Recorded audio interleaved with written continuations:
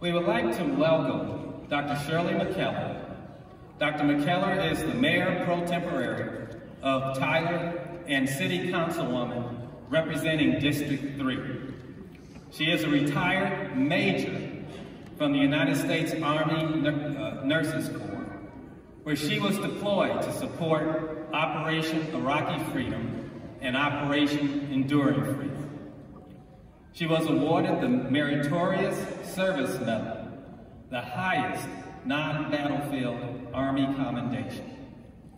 A faithful friend to UT Tyler, she served on the UT Tyler Search Committee for the Dean of our new medical school. Dr. McKellar founded and is CEO of McKellar, Ntaka, and Associates, a nonprofit with multiple initiatives to aid in the growth and development of our community. Dr. McKellar hosts 3 weekly radio talk shows covering current topics both locally and nationally. She will be inducted into the National Black Radio Hall of Fame in 2022.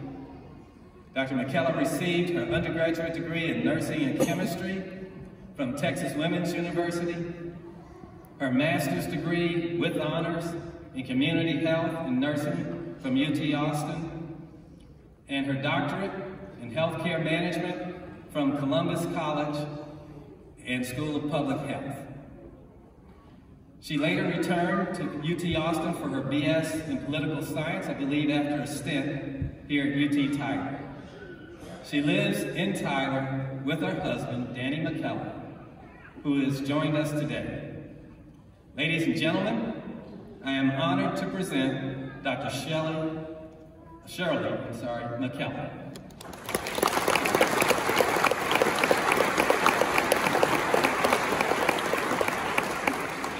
Thank you, Dr. Calhoun.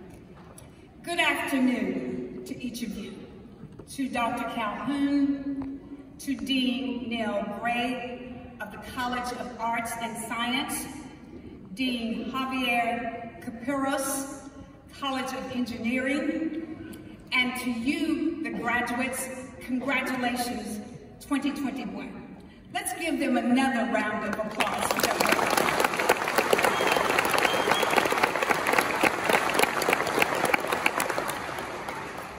You have just completed a major feast. Graduating from college is a huge accomplishment for any student in any year.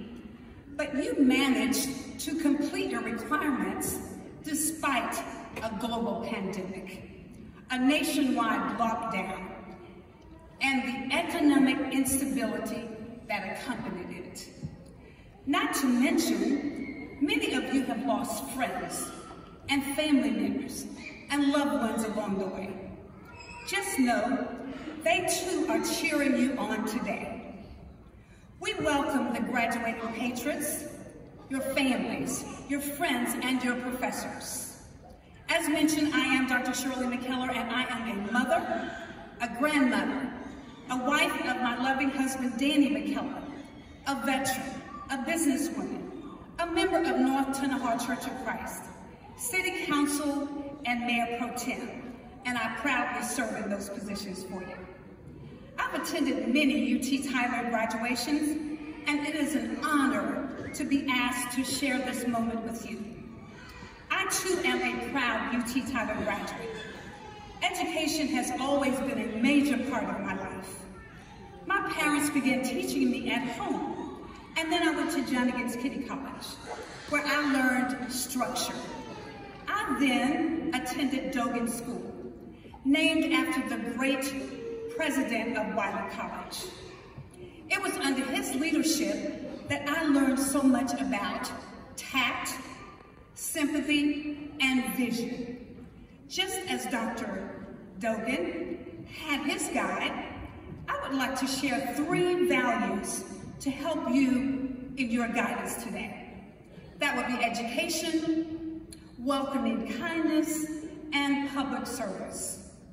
We're gathered here today on this beautiful UT Tyler campus to celebrate a significant achievement in your education.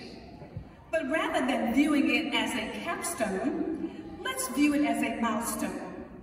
Now, why a milestone instead of a capstone? Because I want you to look at your graduation not as an end, but as a marker of how far you have come. This is not an end. This is a beginning. Education is a lifelong endeavor, and it will enrich your lives forevermore. That is why I view what your professors have already told you, as well as your parents. It was one of the things that Dr. Dogan enhanced in his life, and I strongly identify with him. It gives me great pleasure to stand before you today. The American education system sent men to the moon and man-made objects into interstellar space. Education should be adaptable, but it should also be stable, rooted in proven methods. One of those methods is a lifetime of learning, and you have benefited from that lifetime of learning through the revolution of education and communication. Now let me share with you that serving in Operation Iraqi Freedom and Operation Enduring Freedom was a vigorous example. I know that you have shared a vigorous example every single day, as Dr. Calhoun mentioned, with the schedules that you have. But you have adapted and you have educated yourself, and you've spent time even on Zoom schedules instead of in the classroom. But you have achieved. You have now spent part of your life in the classrooms. You've maintained your focus, and you've made your families very proud. Now you're looking toward the future, the next chapter, and you're wondering, how will I make a mark in this world? How will I distinguish myself and be successful? Education now builds education in the future. Consider Hiram Rhodes Revels, the first African-American senator and founder of the historical Black college, Alcorn College in Mississippi, a powerful and independent leader. He organized 2 Black units of Union troops during the Civil War and wrote a widely circulated letter to President Ulysses S. Grant, criticizing the exploitation of African Americans during the Reconstruction. Then he also went on to work with Bishop College. So while Bishop College no longer exists, its sister institution, Wiley, is experiencing a renaissance thanks to the renewed interest in its heritage driven by Denzel Washington and Oprah Winfrey's film, The Great Debaters. Growing up on a family farm here in Tyler, Texas, I took pride in what was presented to me. I saw the great beauty of East Texas, from the evening breeze swaying in the Spanish moss, in the bald cypress trees along Caddo Lake, to the morning dew on the yellow roses in the gardens of Tyler. We are in a land of rich natural resources, such as oil, coal, natural gas, lumber, and clay.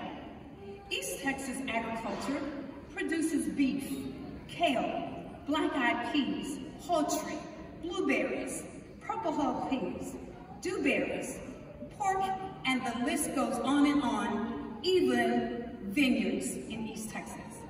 Our land has many resources, but none like the East Texas people like yourselves.